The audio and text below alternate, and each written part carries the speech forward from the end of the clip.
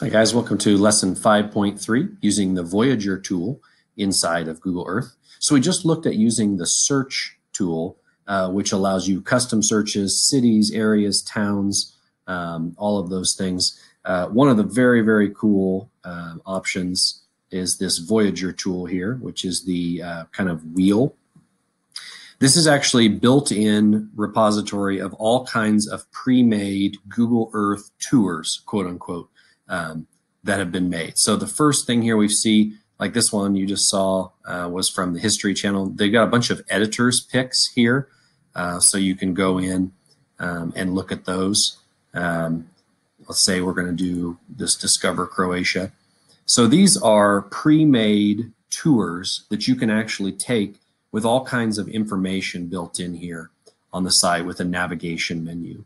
So if we say you can click on the map here, or you can use the navigation kind of table of contents, and as you do that, it will automatically fly into those locations and then into like a 3D picture of those locations. So we've got a little information here that can be read about that location, and then you can control what you see then once you're there.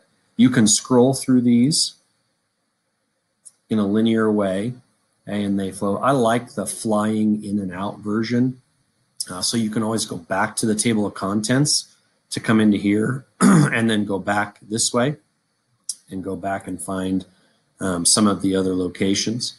But these are the pre-made tours. This is really cool with kids, especially if you can find something that works specific to your content area. We'll get back out of there and out of the Discover Croatia tour. So you can come in here and we can see those.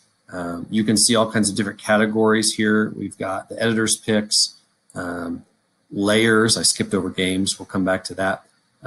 Different types of options in terms of the different things that you're seeing from the layers view, or the different options. Ones that are specifically street view, so where they're down on the ground inside of places, you know, nature, culture, travel, the education options where they've got really specific education categories in them. So we've got Underground Railroad, congressional redistricting, different kinds of things. So this Voyager tool is really, really cool if you can find something that works for your content. The fall of the Berlin Wall, some different options there. And then you can go through, and they're made by some pretty high quality content distributors, National Geographic. This one is GeoEpic. We've got images that go with it. We're flying in and out. There's narratives.